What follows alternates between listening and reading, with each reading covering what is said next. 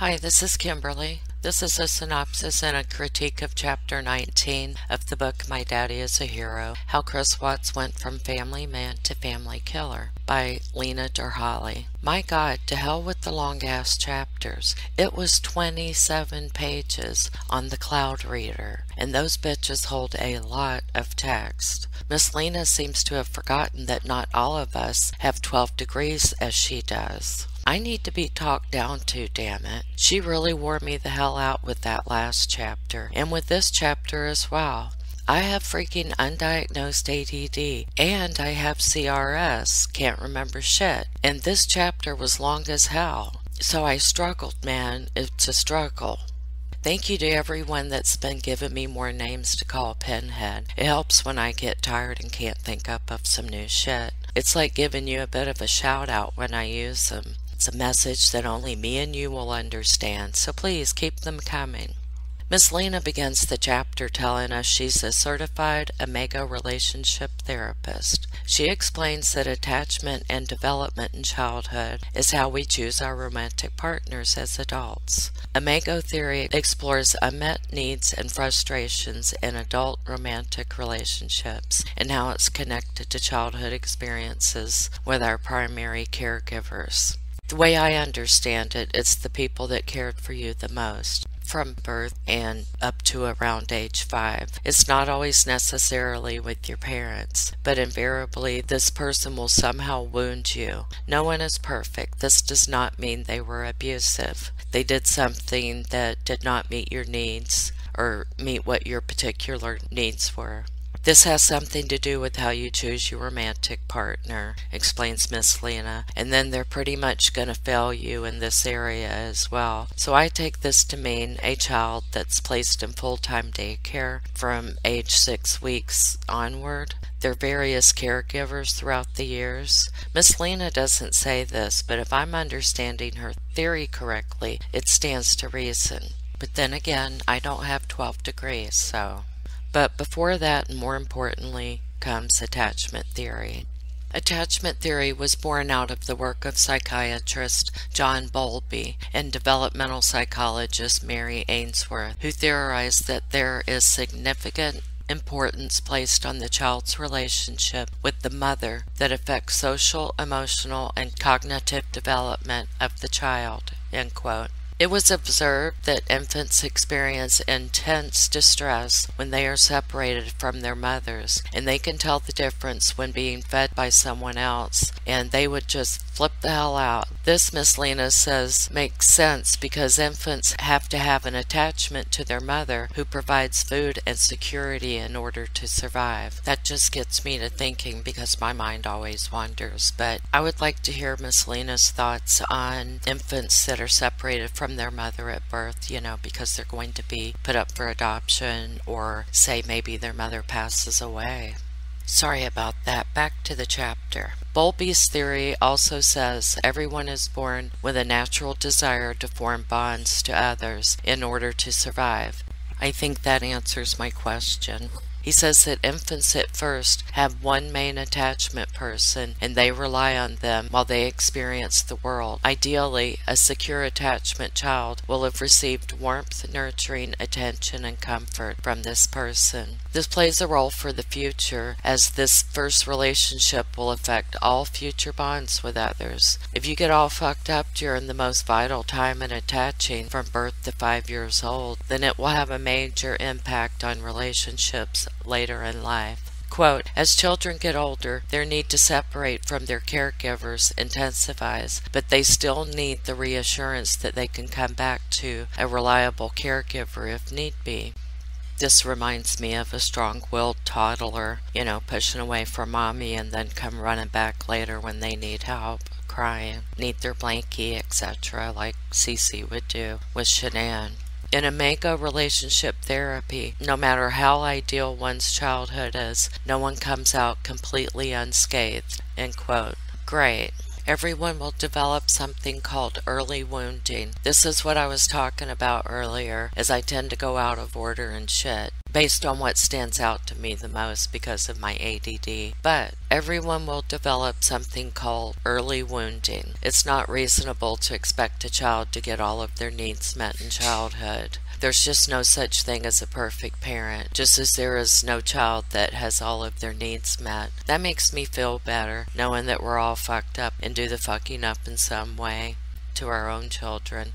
When a child starts to figure out that a need of theirs is not going to be met, they make adjustments to hinder hurt and go into survival mode. Quote, in early childhood, for example, if there is a high conflict household, a child may learn that if they stay quiet and do as they are told, they can avoid at least some conflict or punishment, end quote. Okay, so this sounds like my childhood home. I didn't know it was called a high conflict household. I just remember trying to sleep while my mother explained at the top of her lungs that my father was a goddamn bloody sod. He didn't disagree about that. He would just pour himself another drink and then pass out wherever he was sitting.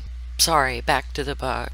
In adapting to our environment, we learn to shut off parts of ourselves we believe are shameful. We get messages about ourselves that are both overt and subtle. We see messages from everywhere and everyone about who we are, how we should act, and how we need to conform so we fit in. Quote, for example, if we're told we talk too much, we may become reserved in order to hide the part that we're being told is unacceptable and needs to be repressed. Y'all, do you. Don't be all stifled and shit.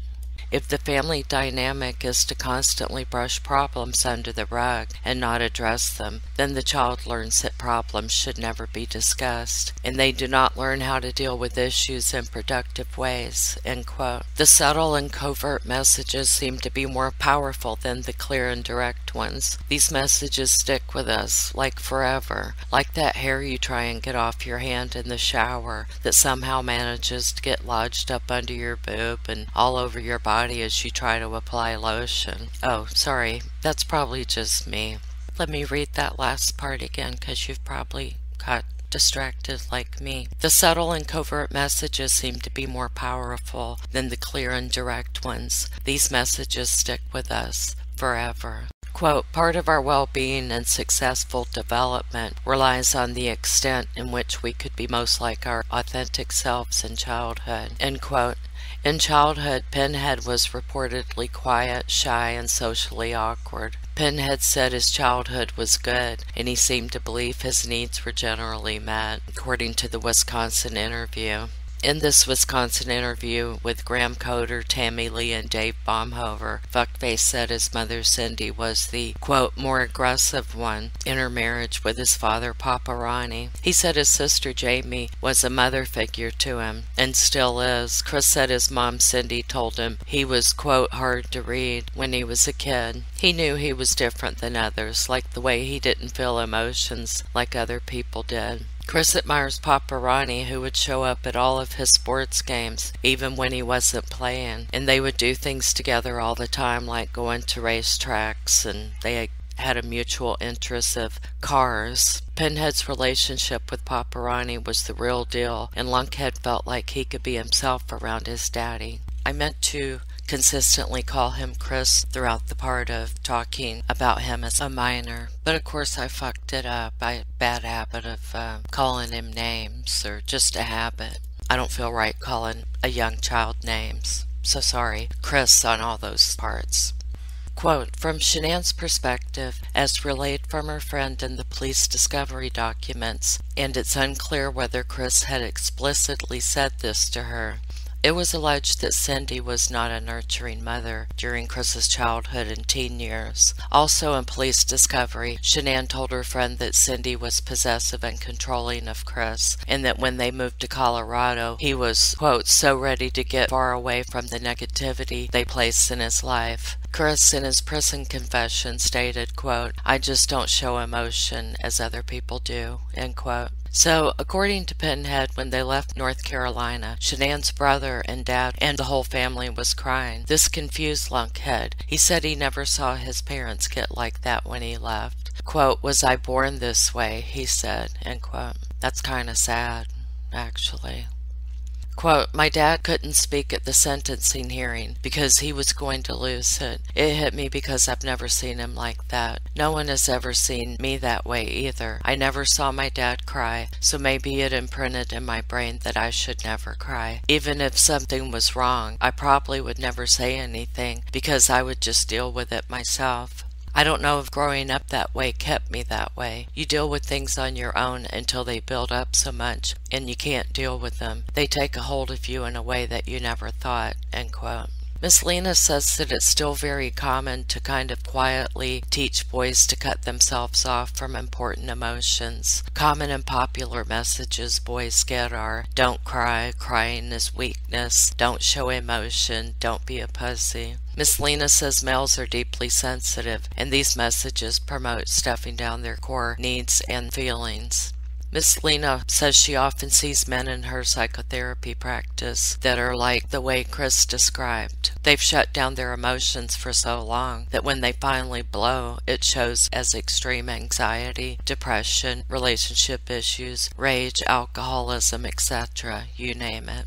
Kids of parents who, quote, don't express much emotion and don't allow them to express their feelings can feel as if they can't depend on anyone, and that increases their risk for becoming adults with narcissistic traits, end quote. Miss Lena is like, quote, I do not blame Cindy or Ronnie for Chris's lack of ability to deal with his emotions properly, end quote. I think that's one of those disclaimer things. The source of Cindy's relationships with her family was in Catel's book, God Almighty Son. In the book it says, quote, Cindy and her mother did not get along, living just down the street. Her mother tried to control Cindy, tell her how to raise her children. Although his grandmother was extremely negative, that didn't rub off on Christopher, end quote. Okay. Miss Lena thinks that from the day Pinhead was born, Chris, he, quote, probably already had emotional vacancies and an inability to authentically connect with others or empathize. However, a brush things under the rug type of household could have contributed to his lack of ability to deal with his relational issues in his marriage with Shanann and the other issues he was suppressing and not dealing with in a mature way, end quote. She said it seems from some of his comments that he was almost jealous of Shanann's relationship with her family, like when her parents were boo-hooing when she left North Carolina, and he thought, quote, I never saw my parents get like that when I left, end quote. He wanted someone to feel like that about him so he could feel special. Miss Lena says he may have started to resent Shanann for having what he didn't. She references the Daily Mail exclusive, where Catel said that Chris was, quote, mesmerized by Nikki. She showed him respect that he didn't feel like he had ever been shown before, end quote. He just did not see that that shit was not gonna last. Both the respect and the relationship. Dumbass, are we really going to believe the Daily Mail article after the whole plagiarism thing? Miss Lena says it appears Pinhead had always felt disrespected by the people in his life. Quote, whether or not this was real or perceived by Chris, any feelings of disrespect over the years most likely fueled his anger and entitlement, end quote. When Chris went off to college and Papa Ronnie felt that a cocaine addiction was a good idea to fill in the loss that he felt, Chris was, as usual, aloof and indifferent about it. When you're an empty shell, stuff like that doesn't alarm you. He said, quote, I don't think it affected me. It didn't deep down really hurt as much as I thought it would. It was kind of weird. When my mom and sister tried to talk to him about it, he would change the subject. And when I tried to talk to him about it, he would immediately change the subject. He was just coping with, I never came back home. I never really knew why he was doing it. After the fact, I knew he was coping with that. My mom thought he was having an affair because the money was going somewhere. I tried to talk to him about it. You could see it in his face, what drugs do to your face. His skin was loose, his nose was bleeding all the time. You could see it in his eyes, end quote. This is another instance of how the whole family just pretends shit isn't happening and keeping that stone face they all have. Well, except for Jamie, she always has that frozen smile on her perky and delightful face. Miss Lena says Papa Ronnie was, quote, turning to very unhealthy coping mechanisms to deal with his inability to deal with the difficult emotions of losing his son when Chris left the house for college, end quote. She's speaking of Papa Ronnie's new hobby he took on: coke, blow, snow, white, powder, lines, rails, bumps, a naturally occurring stimulant that is one of the most popular of the hard drugs these days. It's highly advisable to stay away from the devil's dandruff. Secrets and failure to communicate just stoked agitation in the family. Cindy figured he was having an affair as she noticed money going missing while he was being all secret squirrel and disappearing and being sneaky jumpy and jittery horse shit. Miss Lena says we just make up shit in our minds when we don't have enough information. This is true. Quote, this example also shows Chris's potential lack of empathy and feelings. He expected to feel hurt, but he didn't because he doesn't seem capable of feeling the depth of what is expected with normal human emotions, end quote. That's because he's not human. He's not civilized or moral or intelligent. He's kind of an unnatural beast-like android. He's a cruel, inhumane, and dehumanized savage brute.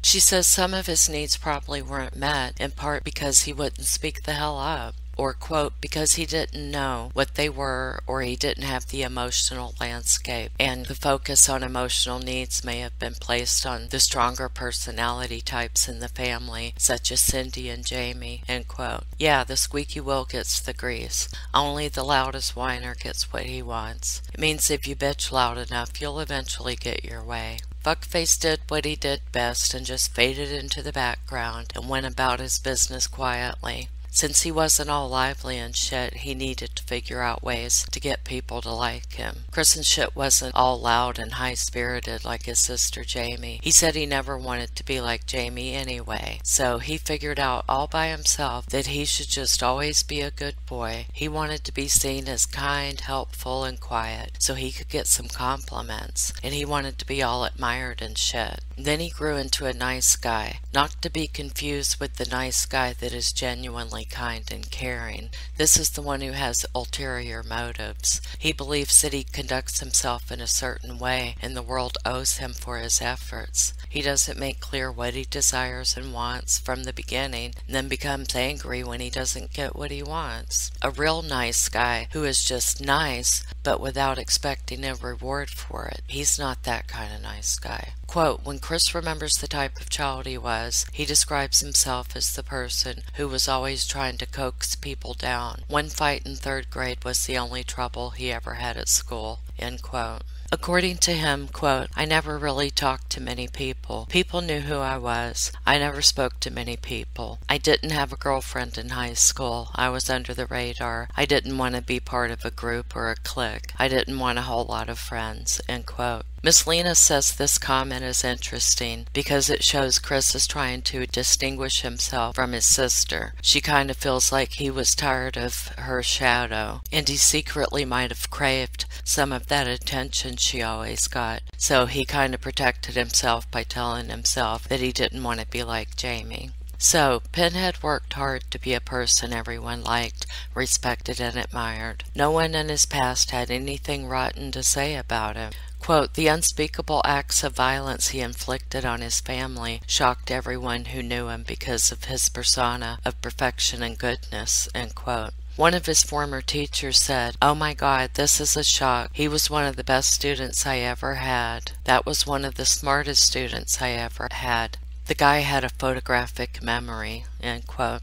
Miss Lena says he's a violent, abusive, and dangerous person. Yes, I agree. Quote, the man who is described as someone who wouldn't hurt a fly plotted the murders of his family and was relentless about following through with his plan. He even said in his letters to Cadle that he felt no remorse for his family. All he felt was that he was free to finally be with Nikki. All he cares about is himself, end quote. Tell it, Miss Lena. Dumb fuck gets off on people thinking highly of him. This is more along the lines of a narcissist because they depend on the approval of others for their self-esteem. They are cold-hearted assholes who are greedy for admiration. Miss Lena refers to Copycat Cato's book when she said repeatedly that it was very important to Pinhead what people thought of him. He wants to be seen as kind and helpful and shit. It bothers him when people hate him for being a murderer and judge him. Well, I'm sorry it hurts his little non-existent feelings. I thought he already knew that we hate him and call him names. He should let us know when he's able to emotionally process us calling him out on his bullshit. Pinhead liked that he was different from other guys that Shanann dated, and that her father was impressed that he jumped in to help with the fixing of Shanann's car. Frank said that every other guy she dated just would have let him do it. Then she talks about where in the prison interview he claimed he couldn't be himself around Shanann and was always nervous around her. Supposedly he could be more himself with Nikolai, even though she wore the pants in that relationship, just as Shanann did. She must have told Pinhead that he was being himself, and he was like, yeah, but he waited for her to tell him what he wanted and needed, from counting calories to a protein eating plan to looking for an apartment. Then she talks about when he got all butthurt when Tammy Lee started talking about how he'd sent a text to Cody Roberts the day before the murders, saying that he would head out to Survey 319 first thing Monday morning. Tammy said, there's a lot of people who said you wouldn't normally do that. And Pinhead got all indignant and shit, saying, I wouldn't help. Blockhead likes to think of himself as Anadarko's mythical being wearing a cape that magically appeared and rendered assistance. Quote, Chris seemed more upset to think that someone said he wouldn't be helpful than he did discussing Bella's post-mortem injuries, end quote. Yeah, stupid asshole really has his priorities in order, as always. What a dumb fuck. He really is a fucktard. An uninhabited fucktard. She says Chris relayed to Cato that he, quote, feels famous. He's very careful. He wants people to think good of him. It's very hard for him to be called a monster or to be called a murderer. He doesn't like that, end quote. Yeah, dude, you're famous. You have your own Wikipedia page. Damn, are y'all still here? It's a long chapter. Please hang with me. I think it'll get better. Then she says, much to my horror, that there are two Chris's. Oh God, perish the thought. Anyway, she says there's two Chris's. The perfect Chris, and then there's the repressed rage Chris. She said Pinhead got tired of wearing his mask and doing shit for other people. He had an inner conflict which might be nice guy syndrome, named by Dr. Robert Glover. Apparently, these nice guys like Clunkhead neglect their own needs and end up resentful, unhappy, and angry. Well then, they should have stopped being a fucking fake nice guy. They are dishonest, even with themselves, because they stuff down their feelings. They're secretive and manipulative. They give only to get something in return. Then they turn around and get all enraged and resentful and shit. They're passive-aggressive. Like their mother Cindy. I mean, they're passive-aggressive and express their disenchantment and bitterness in indirect ways. Well, this is me being passive-aggressive. Go fuck yourself. Oops. Guess I'm not so good at the passive-aggressive thing. They're full of rage, and they'll go the fuck off at unexpected and inappropriate times. They tend to be addictive to sexy empanadas and sexual compulsiveness. They don't have boundaries, and they have a hard time saying no. They blame everyone else for their problems, so there's no accountability. Their only goal in life is to be cruel to those who mistakenly loved them. Please, do not look for a nice guy if you're single. Single people are not machines that you put kindness coins in until sex falls out. These nice guys will take advantage of you. There's always an ulterior motive. I'm talking about the fake nice guys, not the real ones. The poor, unsuspecting women or men think they have a real catch, and they are the best thing that ever happened to them. And then, as in this story, the knight in shining armor turned out to be a fucking loser in cheap-ass tinfoil. Dr. Glover feels the nice guy syndrome starts in childhood. It's a coping mechanism, as they don't feel it's safe or acceptable for a boy or a man to just be who he is. They seem to think that being who he is must be a bad and or dangerous thing. Well, it turned out to be both a bad and dangerous thing, being Chris Asshat Watts. Miss Lena says nice guy syndrome was a way for him to feel valued, respected, special, and adored, but also resentful. Pinhead said he couldn't say no to Shanann, couldn't make decisions, and discarded his own needs in order to keep the peace. Well, isn't that classified as a chicken shit? It is in my book. So he just let everything fester inside, and the ticking time bomb finally exploded.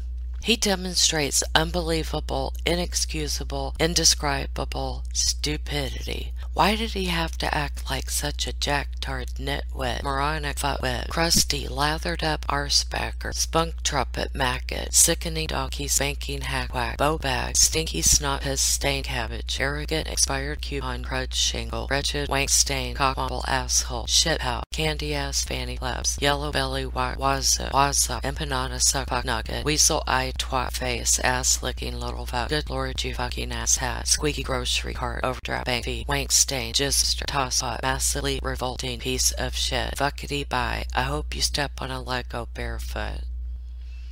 Miss Lena says Shanann became a scapegoat. Many on social media have blamed Shanann for her own death. People have insinuated that Shanann drove Chris and shit to this because she was controlling. She says, quote, how does it make sense to excuse a man for killing his family because his wife was dominant? In a world where women and children are physically harmed by men way more than they are by other women, this is another way that validates violence against women and children, end quote. I love Miss Lena. It's not Shanann's fault that he is a pathetic, scared, weak, cowardly, girly man pushover who can't stand up for himself. She didn't sprinkle son of a bitch, rotten fucking apple dickhead dust on him when no one was looking. I would call him a worthless sack of shit, but even a sack of shit can be used as fertilizer and serve a purpose. He just desperately needs to go to sleep, or be put to sleep. A study by the CDC showed that out of 100,000 women killed in the U.S., over half were killed by an intimate partner and 15% were pregnant. Quote, Chris was cheating on his pregnant wife. He murdered his wife and children, pled guilty to all charges, and yet some people were trying to find a way to blame Shanann for everything that had happened, end quote. She says the Watts family was in denial at first, and it was a strong defense mechanism for them, that it made sense that they would have an incredibly difficult time accepting that their evil monster son did this. It was so unlike anything he would ever do. Their minds seemed to decide that they just could not cope with what son had done. God almighty, son, what'd you do? Haul off the bodies or something? When Cindy was allowed to speak at sentencing as the grandmother of the victims, she spent the majority of her time blathering on about, I forgive you, son, I love you. Quote, the Watts family will have a long and complicated journey with their grieving process. I do believe that the Watts family, at least on some level, has finally accepted what Chris has done. It must be exceptionally painful to have to live with that, end quote. The author said that when C.W. made his choice to plead guilty, it may have been one of the few times he controlled his own narrative. No wonder Cindy was cross-eyed pissed. She liked making his decisions for him, and she was already fed up with him being married and Shanann taking her place. And even though he's admitted to killing his family in many confessions where he spilled his guts in the hope of divine forgiveness, there's always an excuse, ranging from demonic possession to if he hadn't met Nikolai, if he hadn't gone to the baseball game with her the night before he killed his family. Miss Lena got that wrong. That was his excuse, but he didn't. He said if he had gone to the football game with Jeremy instead. But back to his excuses. If Shanann and the girls had not gone to North Carolina for 5 weeks, etc., etc. So everyone and everything is to blame, except for himself, of course. Miss Lena said, quote, spouses should be able to separate physically for periods of time without having to worry about infidelity and murder, end quote. Amen, sister. She said most of these factors probably contributed to the murders, and I agree, but Fuckface made the choice to murder his pregnant wife and his 2 young daughters of his own free will and disposed of them in a horrific manner. She then discusses the image theories that we are subconsciously attracted to our romantic partner because they have the best and worst traits of our primary caregivers who wounded us as children, not necessarily the parents. This is so we can become whole again as we were before we were wounded. That's some heavy shit, man. Thank you, Miss Lena. Miss Lena says we seek a partner with the qualities we don't have, or the things we've lost access to during socialization when we learned to bury parts of ourselves that used to be a part of our true authentic selves. Fuckface was subdued, laid back, and introverted. Shanann was vibrant, extroverted, and emotional. When he was all enamored with her and shit, these qualities were attractive to Pinhead. Then it started pissing him off. Turns out that's kind of typical behavior. He started feeling inadequate with her. Well, he was inadequate. He was insufficient, not enough, deficient, unsuitable, lacking, incompetent, useless, unfit, and inferior. Quote, I felt beneath her. She seemed more accomplished than I am, and smarter somehow, end quote. So Pinhead was feeling threatened because of his weak ego and sense of self. Shanann wanted him to take control of shit. She was at first attracted to his laid-back style, then got sick of him being a pansy-ass weakling. She was over him not being able to make a damn decision. He let people take over and then got all resentful and angry and shit. Shanann told a friend that C.W.'s childhood lacked nurturing and that he couldn't wait to get away. I think that was true. Him leaving home at 18 as soon as he could and running off to Colorado with Shanann like his damn pants were on fire. Miss Lena says that C.W. allowed people to take control of him, but he hated it. But he made it seem as if it were okay and that's what he wanted. In imago therapy, it's stressed that your partner isn't trying to piss you off, but they unwittingly stir up some old shit from your childhood. Lena says that C.W. started with the people-pleasing shit in childhood and loved the approval and the good things people thought of him. Says he may have felt invisible and inferior next to his sister. Quote, all the validation he received by being such a great guy could potentially be his narcissistic supply. Chris learned that being a people-pleaser would give him all the affirmation he felt he deserved, end quote. Damn, didn't anybody tell him that pleasing everybody is impossible, but pissing off everyone is easy and more fun? Quote, in his relationship with Shanann, each time Chris felt as if he had to hold himself back or suppress a part of himself, it could have subconsciously triggered the anger that may have been repressed from not acknowledging his needs throughout his lifetime. That was less about Shanann and more about his own issues, end quote. She adds that Shanann was easy to blame and most likely bear the brunt of a lifetime of being pissed off by being controlled. Nikolai respecting him made her all alluring and shit to him. Sex is the ultimate validation for nice guys. Miss Lena says he would have most likely come to resent Nikolai as well. And then we read about what love feels like from a scientific view. What we are doing in the romantic love phase is projecting what we want the other person to be, not necessarily who they really are. MRIs show that when a person is in love, they exhibit activity in the same brain regions that become active when one is addicted to cocaine and other drugs. So, my takeaway from that is, if you are lonely, go snort a couple of lines, bumps, or rails, right?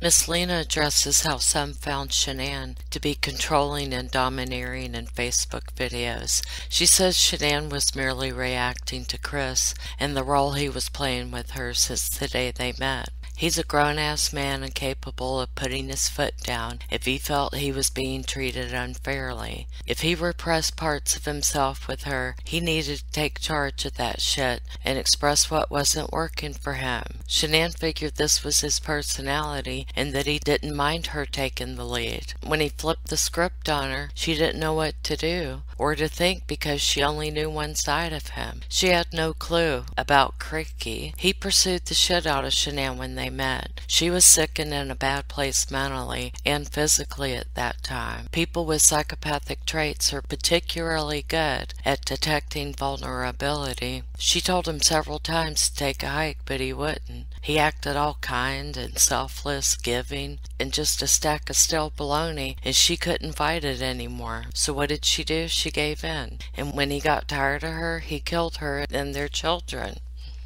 But he started the relationship deferring to her and giving her control. He was the one that started the dynamic between them. When she realized he was serious about leaving the marriage, she took a long look at herself and was willing to change things. She knew she had flaws that affected him. All he had to do was talk to her, but nothing mattered anymore. Only Cricky mattered. He claimed in the Wisconsin interview that he never felt belittled by Shanann. Quote, "I can't complain. I always knew I was the introvert, and she took control of most situations. We took care of each other for years. It was a good relationship. I mean, it's just like if I never met Nikki, would I have ever thought our relationship was bad? Probably not." End quote. Eeny, meeny, miny, mo. You ain't nothing but a hoe. You think you're cute, you think you're classy. Newsflash, girl, you're freaking nasty. Quote, although Chris was having an affair and lying and manipulating Shanann, causing her extreme emotional distress, he still had the audacity to blame her for their problems. He never once looked at himself and how he was contributing to the issues in the relationship. Instead of trying to work out his issues for the sake of his children and his family, he used an affair as a way out of his own unhappiness or boredom. Needless to say, these are all extremely selfish, narcissistic, and emotionally immature ways of dealing with relational issues. Furthermore, murder is an extremely psychopathic and antisocial way of dealing with problems. End quote. That ends the chapter, and we are 79% of the way through this book according to my Kindle version. I'm kinda glad because Miss Lena is beating my ass. She may be all petite and shit, but she's knowledgeable and wiry as hell with all of her degrees. I'm actually kind of flattered that she thinks I can understand what she's going on about sometimes. And that will be the end of this portion of the video. Please stay tuned if you would like to see an officer canvassing the neighborhood when they thought that Shanann and the girls were missing. I'll pick up with chapter 20 in the next video. Thank you for listening.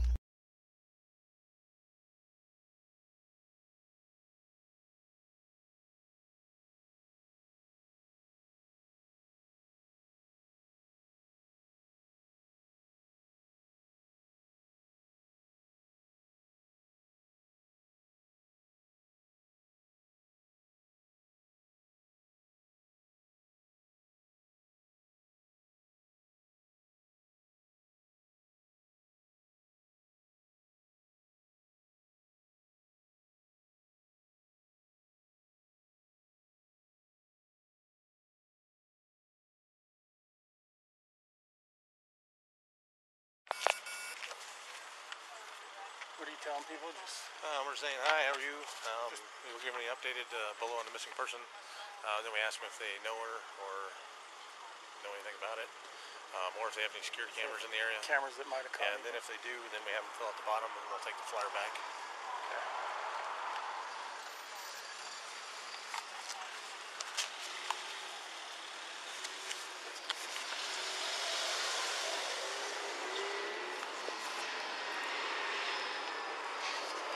Have him pull forward, Paul.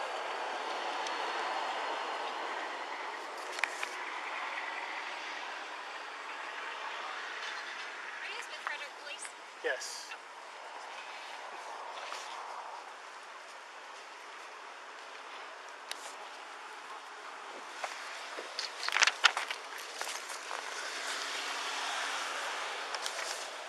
We're just handing out flyers on this missing person. Okay. If you see them, know them, or if you have cameras on your house that might have seen something, early hours of Sunday morning is probably the most likely time. Then just go ahead and give us that info and let us know. Okay, at these numbers? Yeah. Well, you can either call. You can either call, or you could fill this out right now if you think you have something. I don't Oh, have no. it. But if not, definitely just give us a call. Great, Thank you.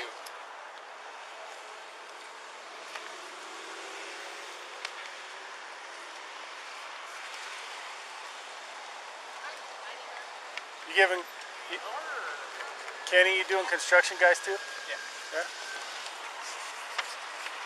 Hey guys, how long you been working in this area? We work today here. Just today? Yeah. Like Sunday, Monday, Tuesday? We work Monday. Okay.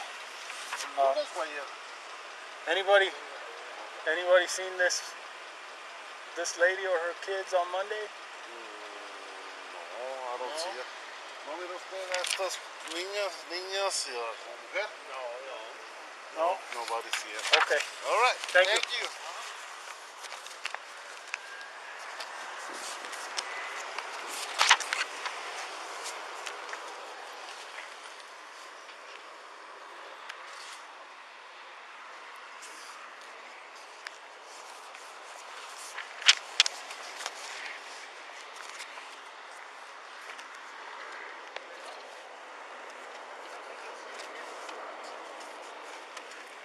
Get one? Huh? Did you get one? I got like 3. Nice.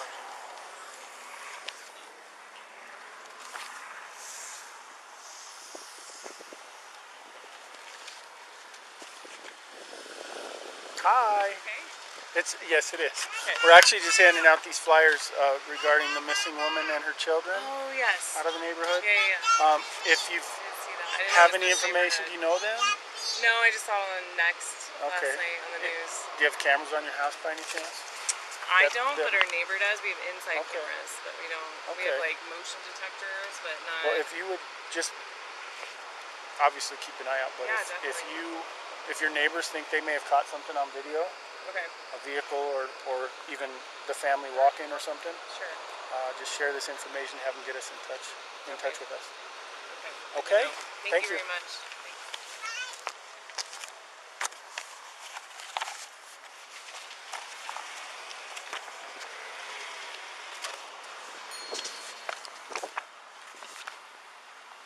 It's hot out here. Very.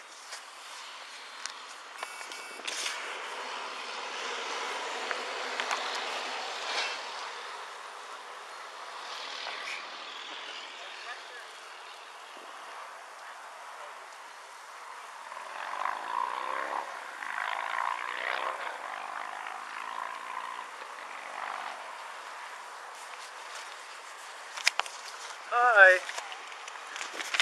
We're handing out flyers regarding the missing woman and her 2 children out of this neighborhood. That's so sad. Did you know them at all? I've never even Never seen them? No, I Okay. live here, but not for very long. Okay. Do you happen to have cameras on your house? Say it again? Do you have cameras, like security cameras or anything In the house? that might have No. seen something? No, not in that house. There's not. Okay. All right, thank Well, you. hang on to that, I and will. if you I'll come up post with it on any ideas, Facebook. yeah. All right. Thank you.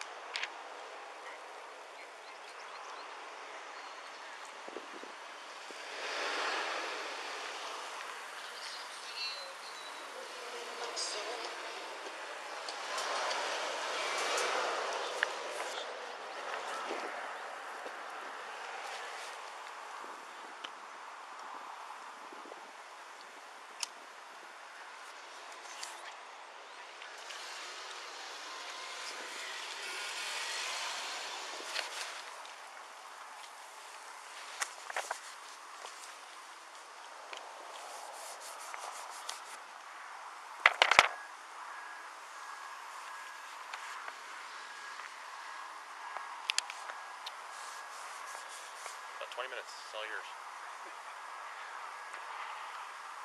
Hopefully it's not gonna die down. When he's gonna be getting home from work, it's gonna pick up. Yep. And we're not gonna have enough flyers. He's only bringing 100 more. That's what I got. Yeah. Hope it's enough.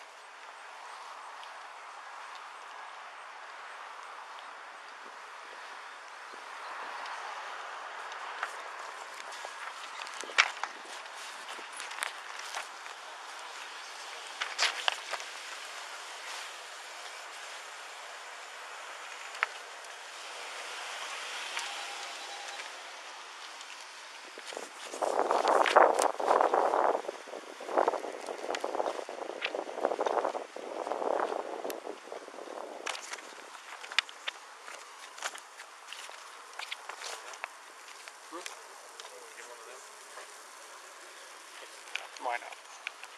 Just in case. I can get it in my pocket.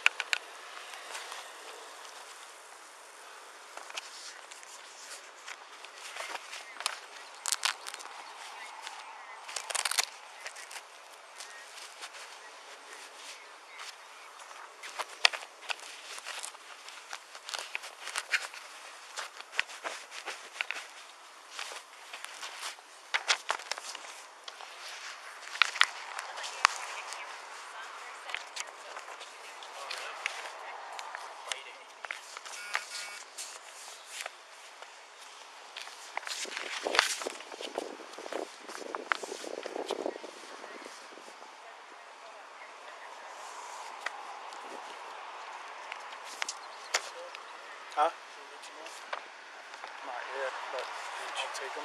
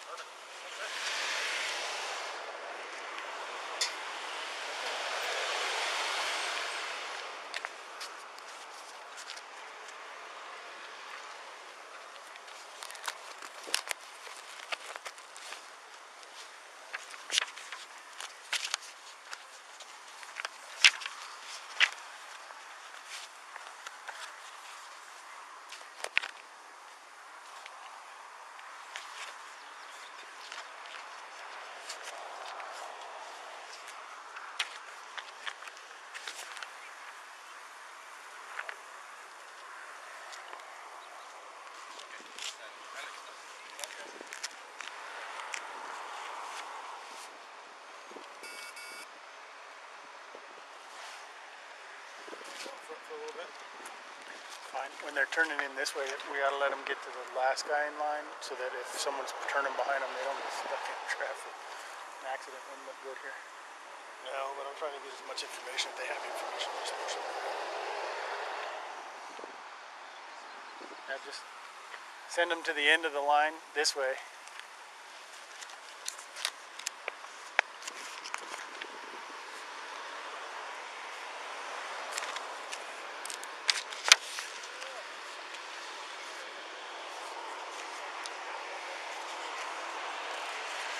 How are you doing today, sir? Okay. I'm Officer Davies with the Frederick Police Department. We're handing out flyers regarding the missing woman in the neighborhood. Did you know her at all? No, I didn't. Okay. Yeah, I just found out she was a couple blocks over. So. Yeah. So, do you have cameras on your house by any chance? No, I don't. Okay. Well, if you come across any information, neighbors or someone has seen something, just give us a call and let us know, All right. please. Thank you.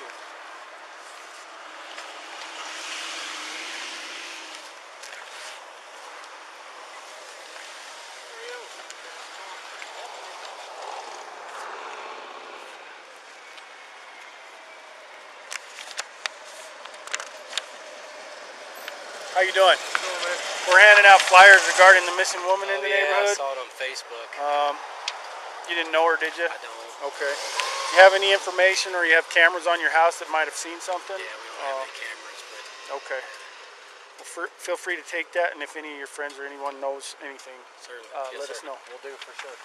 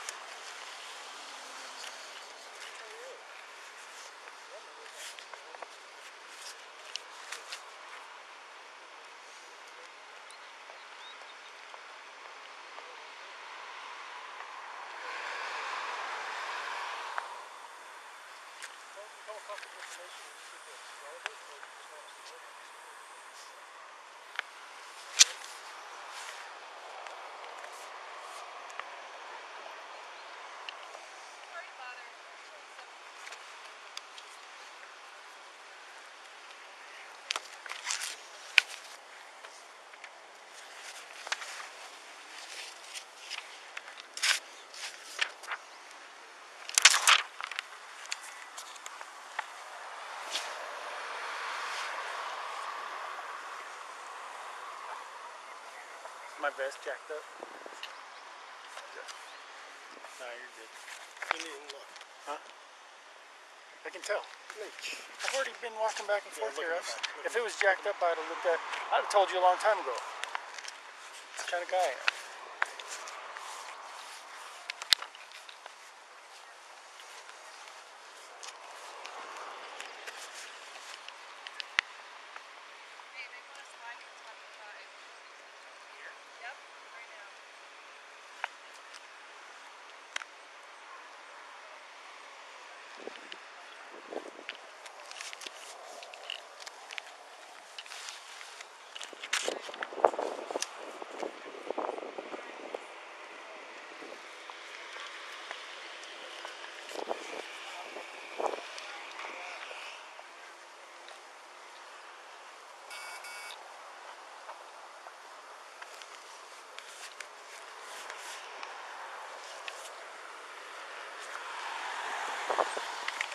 That other crew's about to go live. Huh? They're about to go live.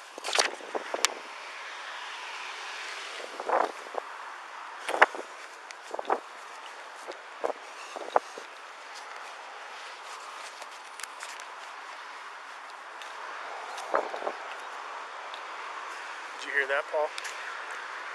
They're about to go live right here. So I don't know. They're probably just gonna say, this is what they're out here doing, and then they're gonna show a shot of us, and then hopefully they're not gonna try and Maybe talk they're to us. going live at the PD. No, he said here. They want to go live at 5, she said, and he said here.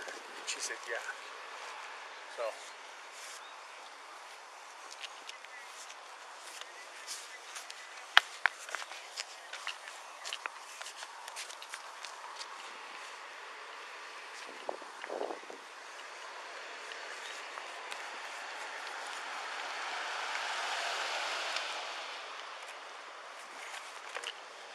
Make sure.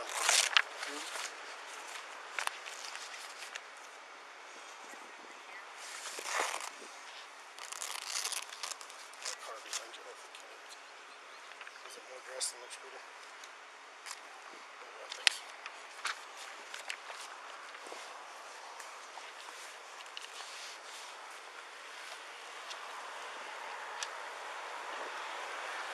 How you doing, sir? You been working in the neighborhood? Yeah. Okay, how long you been working in the neighborhood?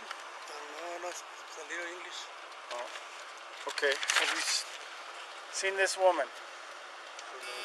No? While you're working, you haven't seen her or know anything about this case? Okay. Thank you.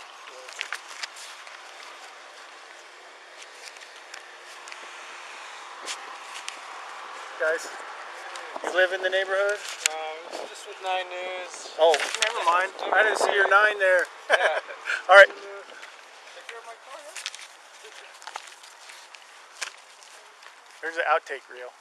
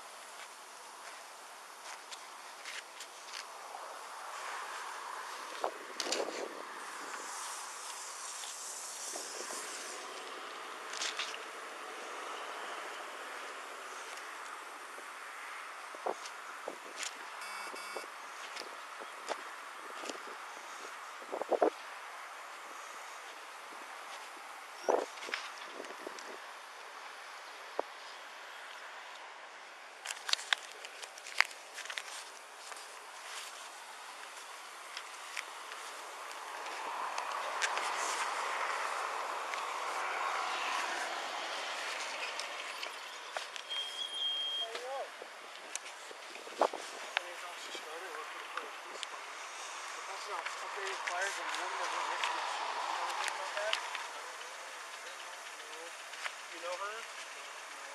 Well, you can go ahead and hold on to that. If you come across this information, you want to.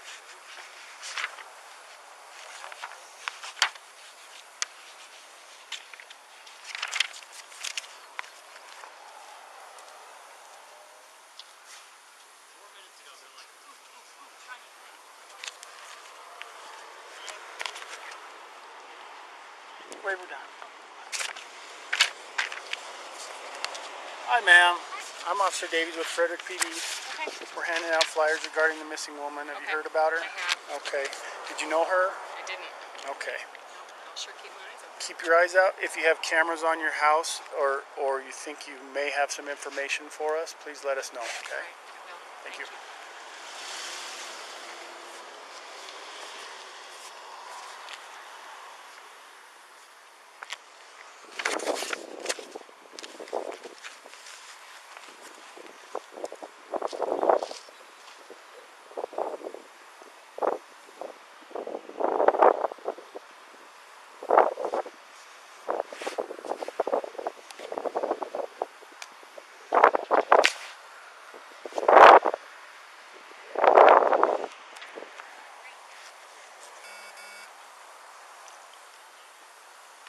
Call Brent and see if we can send somebody else down here with you. Okay, or I can just pull up and take your spot. And then let me call him real quick. Okay. So you pull up to his.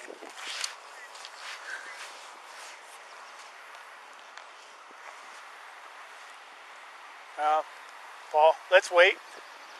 They're going to be live on the news at 5 here. I don't know what they were doing. Yeah, this is bad timing.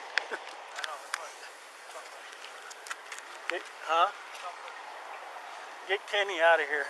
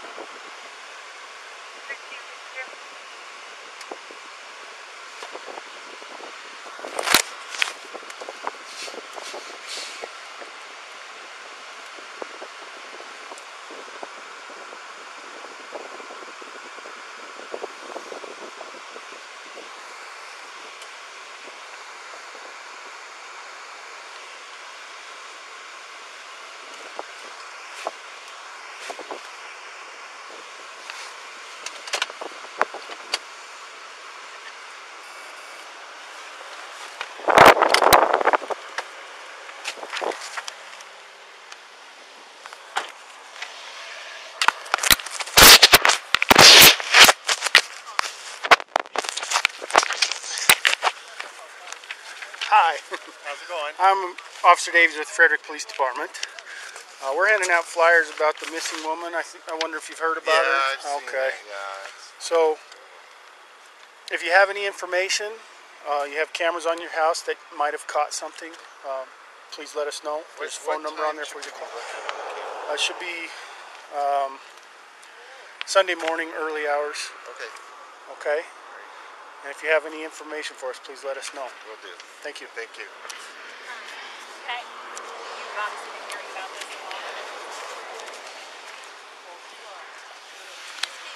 a lot. Oh, you already got one? Yes, and I Okay. gave her my information. Thank so you. Taking her home, and then I'll be back in. Okay. Thank you. You're welcome.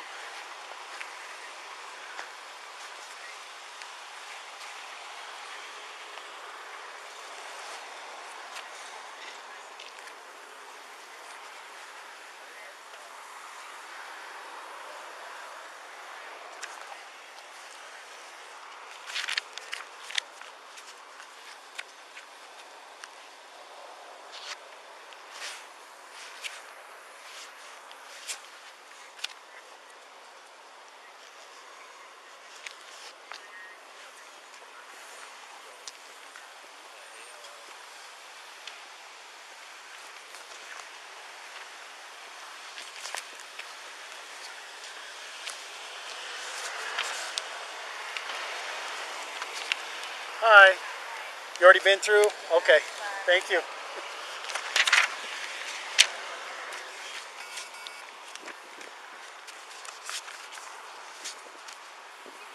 Yes. What does that mean Sunday morning to look? That was Monday morning. Everything we've been reporting is Monday morning. I might have misspoke. It's alright. I just want to make sure I'm like, oh my god, if we've been doing everything wrong. Yeah, let me... Because Monday, I thought she got back from Arizona Monday morning at around 2 a.m. And then he left for work, so I think it would have been I Monday. might have misspoken. Okay, no worries. He'll probably figure it out. I'm There going it to is. double check here. I don't want to be telling them the wrong stuff either. Yeah, I know. I just wanted to double check. Hey, what hours should we be telling these people if they have video footage they're looking?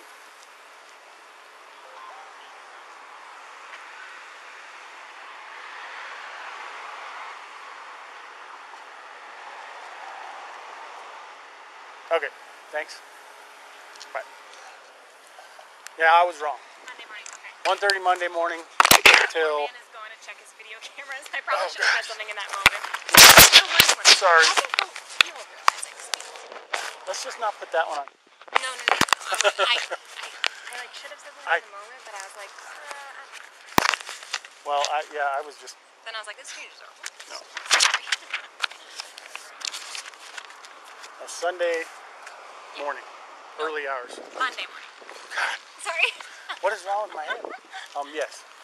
Monday. Monday, 1:30 a.m. approximately until afternoon. Yep. Yeah. Hi. You getting them going in and out down here? Yes. Okay.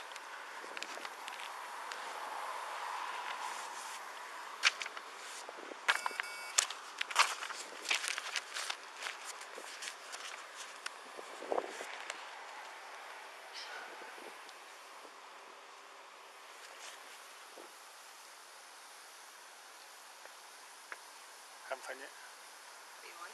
Yeah. Having a great time. Happy to be here? I know. Good, bad, or ugly, I firmly believe in resolution and closure. Well, hopefully they just took off somewhere. Yeah.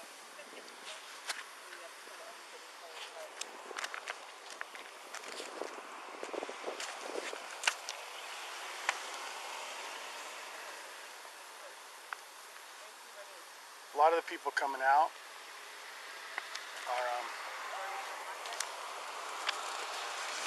Hey, how you doing? Good. I'm Officer Davies with Frederick PD. You've been working in the neighborhood all week? Yeah. Yeah?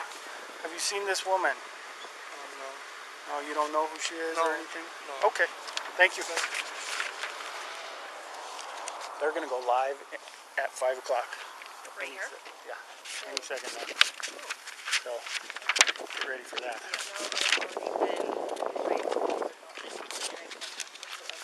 Yeah, well, they're about to go live.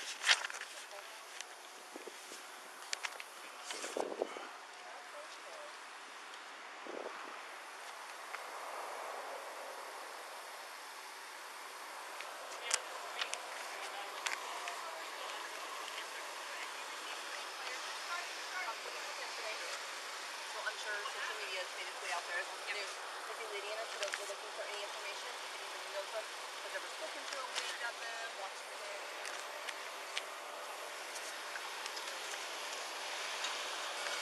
Hey, how's it going? Hi. You live in the neighborhood? The what? Do you live here? No. No? You're working here Yeah, I work here. all week? Yeah. This week, yeah. Have you seen this woman at all? No. Okay. Go ahead and take that. If you have any information when you're working and you see this woman, let us know, okay? Oh, okay. Thank you. Okay.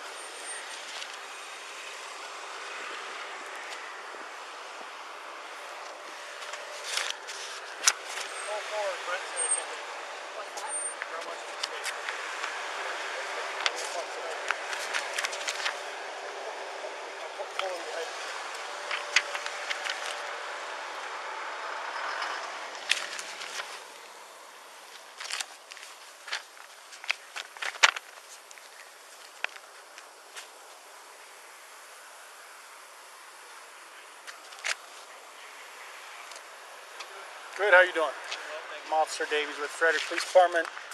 Do you live in the neighborhood? My mom does. Your mom does? Okay. So I'm sure you've heard about the missing woman. We're handing out flyers. Does your mom happen to have cameras on her house? No. Okay. Well, feel free to share that with her. If she has any information, make sure you have her get in touch with us. If you have any information, get in touch with us. Thank you.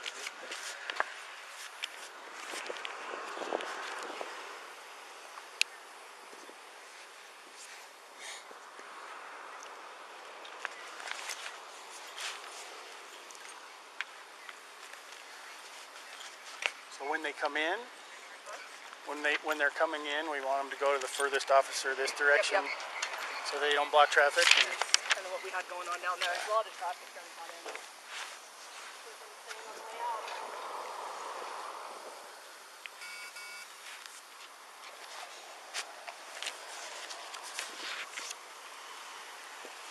how are you? I'm Officer Davies with Frederick PD. Have you heard about this missing woman? I have. Okay, we're handing out flyers. We're asking if you know anything, if you've seen anything. If you have cameras on your house that might have seen anything, let us know. Okay. Early hours of Sunday morning Monday morning until Monday afternoon. Okay, sounds great. Yeah, I don't live here, but my folks do, so I can let them. Yeah, please share that with them. Okay, sounds Thank great. you. Thank you.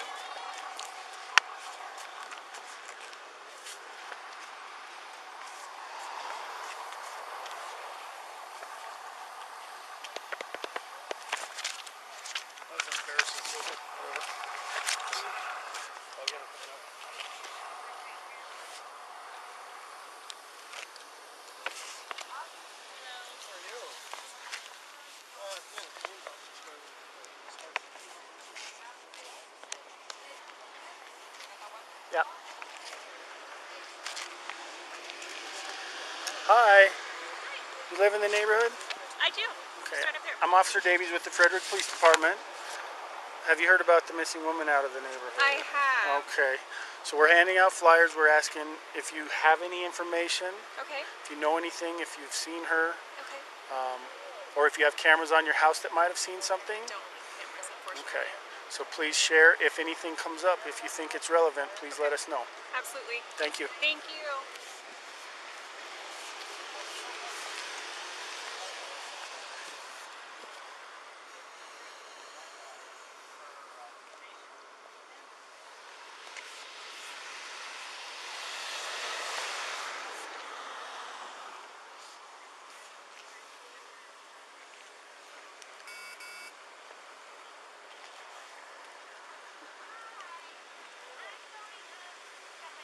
Well, that's perfect.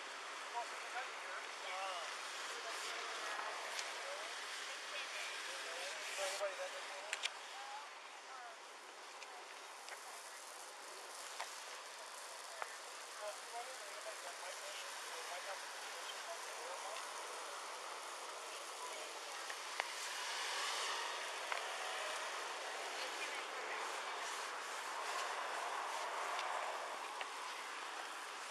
Kenny's and I have been working out. If I come across anybody that we want additional information, says, "Oh, I do know him," I'll pass them off to you guys.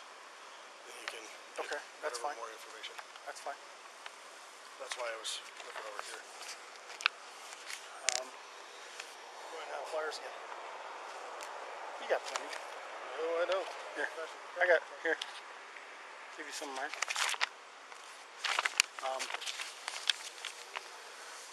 Yeah, they were right in my face filming, and I told them Sunday morning.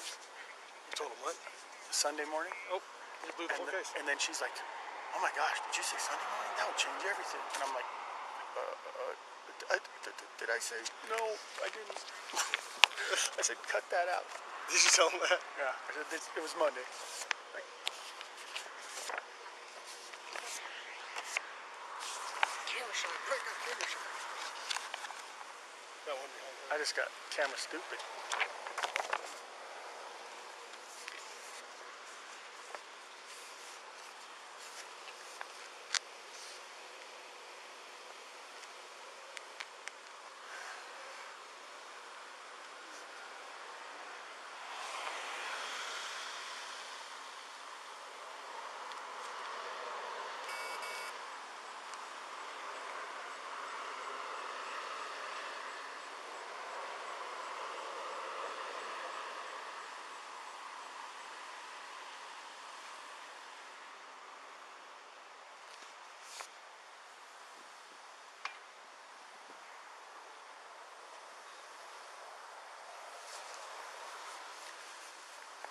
We need Ivan down here.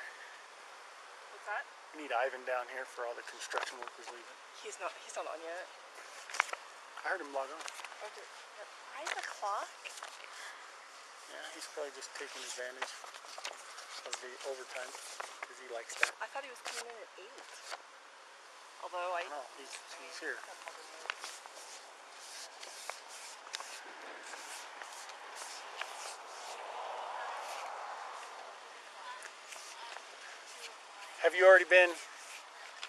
Have we already talked to you? No.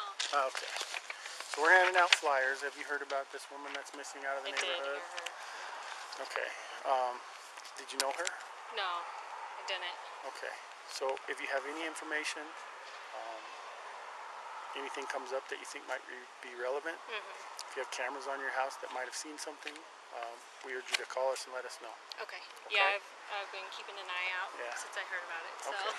thank you. You're welcome. oh my gosh. I know. I Stopped them several did times. that too. I did that with the one. It was all blue and it just had a little 9 News thing on the Yep. window, and I stopped them. We gotta keep coming in. Yeah. Send them down, Paul. Send him down. All the way. Paul, send them down.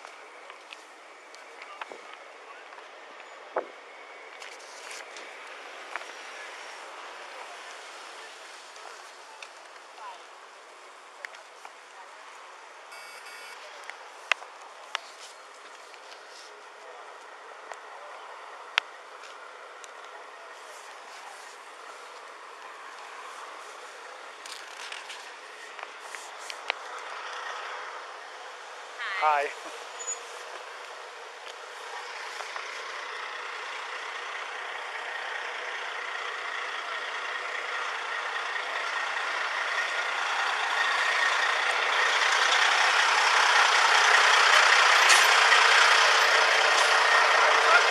You already did? All right. Get out of here.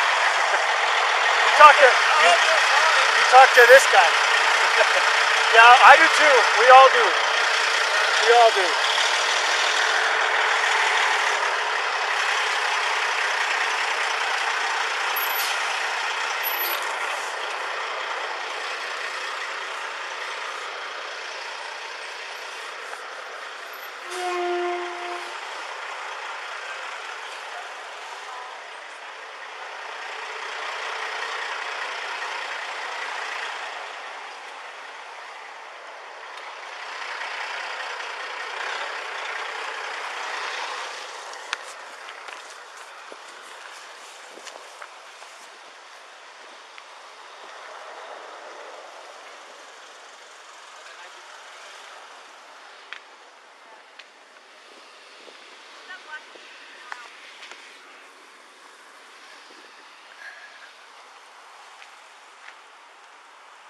Paul, send him around.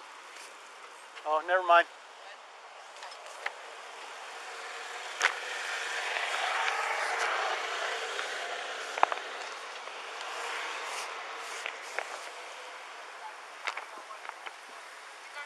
Okay.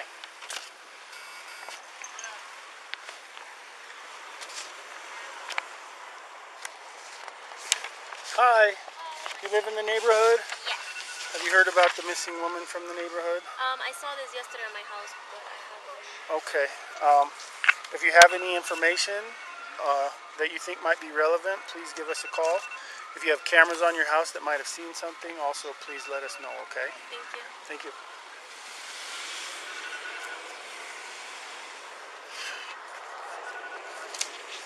Hmm?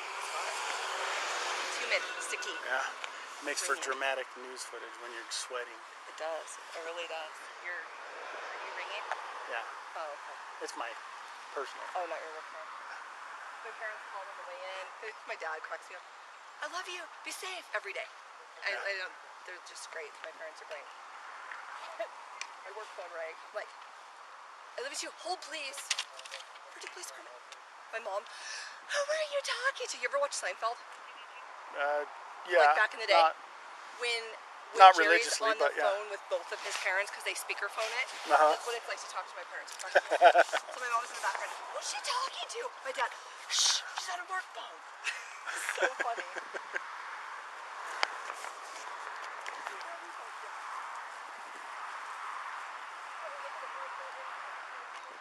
Suctions. I'm surprised. I mean, I printed 100 more. Coonrod printed 100 more, and you've got quite a bit. Is that the white one? Yeah. White one?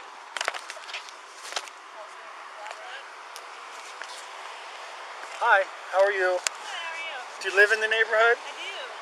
Okay. Hang on a second. You live in the neighborhood? Yes. Okay. Sorry. 1 second. Have you seen this woman? She's the missing woman. You've probably seen it on the news or heard something about it. I haven't. Okay. If you have any information, please let us know. If you have cameras on your house that might have seen anything, please let us we do know. have cameras, so yeah. Okay. I'll take a look. Yeah, Monday morning in the early hours through afternoon. Okay. Thanks. Sorry. Yeah. You're aware of the case? Yeah. Not super, just that she's missing. Okay, so she lives in the neighborhood. Yeah. In the neighborhood here, and if you have any information, maybe you have cameras on your house that might have seen anything, please let us know. Do you happen to have cameras on your house? I don't. Okay. Yeah, I'm not hopeful. Well, if anything comes up that you think is relevant, please let us know. I will. Okay. Thank you. You already got it. Okay.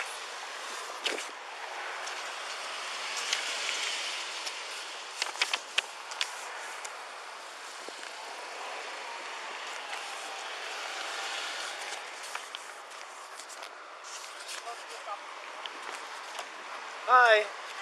You live in the neighborhood? Yeah, we live on Wings Creek, right back here. Okay. Are you aware of the missing woman from the neighborhood? No, but we heard about a child that was missing. Okay, so it's a woman and her 2 children they're all missing. Oh, dear God. She's pregnant. Oh, my God. And we're trying to figure out if anyone knows anything. So if you think of anything that might be relevant, or if you have cameras on your house that might have seen something, give us a call and let us know. Okay, yeah, because they live right up in here. Okay, do you have cameras on your house? No, we don't. We live back there around the cul-de-sac. It's not a cul-de-sac, but... Okay. Well, if you no, have but any... you know what? The best thing to do is ask kids. Yeah, if you come all up the with kids any are out there information, riding the bikes. let us know. Okay, Thank you. I will. Thank you. Thank God, you. I hope you find them.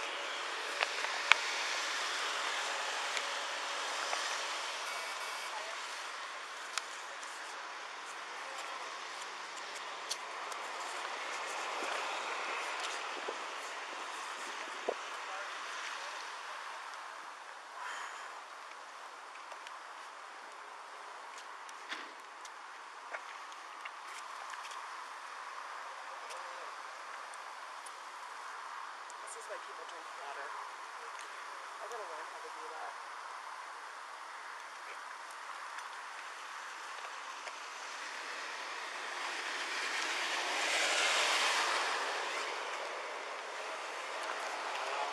How you doing, sir? You live in the neighborhood? Are you aware of this missing woman from the neighborhood? Oh, you did? Okay, well this one's a little different, I think, but basically the same thing, I'm sure. If you have any information, videos on your, or cameras on your house that might have seen something, any information that you think is relevant, just let us know, okay? Thank you.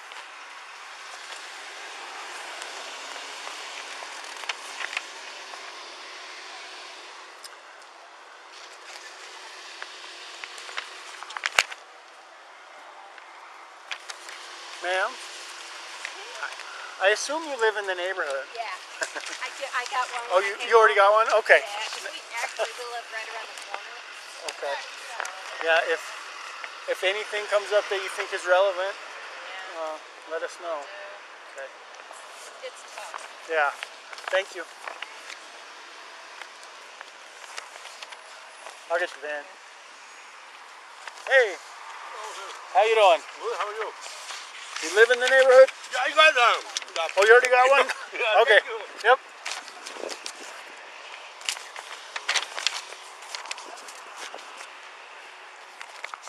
We're starting to get people twice now. Yeah.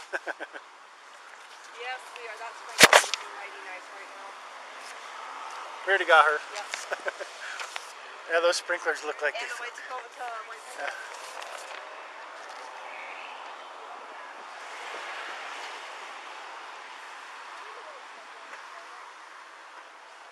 Yeah, why don't wear hats? You see all this hair? So why would you feel sunburned? This moneymaker, as Jimmy Fairbanks puts it. It's called sunscreen. No, yuck. Ew, greasy, yuck. That was a horrible hour.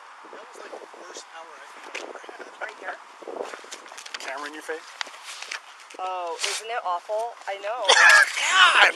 Oh, the worst part is Your instinct And is your to flies hit it. down. Is it really?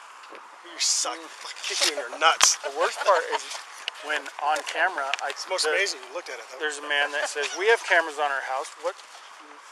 What hours should I be looking for?" And I said, "Sunday morning, early hours." And he drives off, and the reporter lady goes, "Did you say Sunday morning? This changes everything. We've been reporting Monday morning." La la la. And I'm like, "Whoa, whoa, whoa, whoa." Sunday night, Monday morning to I the was wrong. civilian person. I was wrong. Like, eat your foot, Brad. Did we already get him? I don't know. I don't know. I think Talk to so. him anyway. Or not. News cameras. That's a freaking porch pirate right there. See all Remember the that license see plate? the Amazon packages? What is it? CRN 206. Yep, we got one on our Perfect, thank you.